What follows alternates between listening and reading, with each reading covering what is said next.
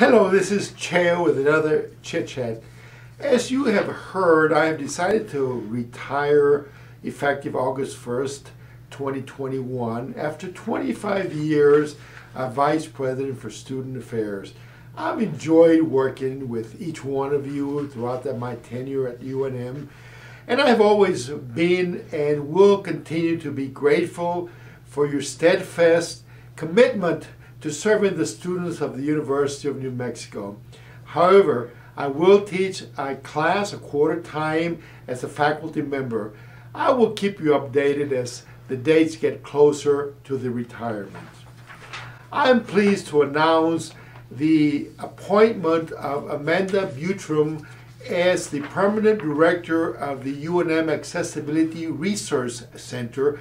Amanda has been with the University of New Mexico since 2005, and most recently she was the center's interim director.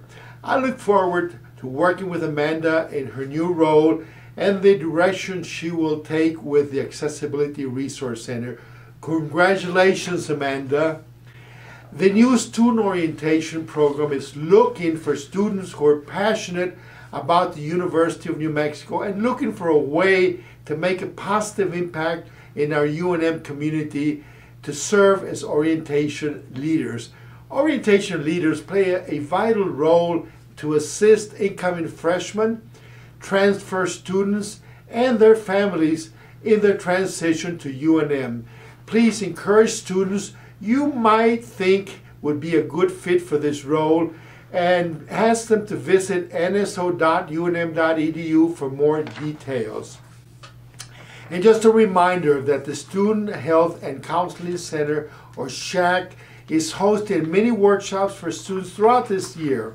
Their upcoming virtual stress and anxiety workshop talks about the many causes of stress and anxiety while attending a university or college. It includes academic stress, social stress, and physical stress.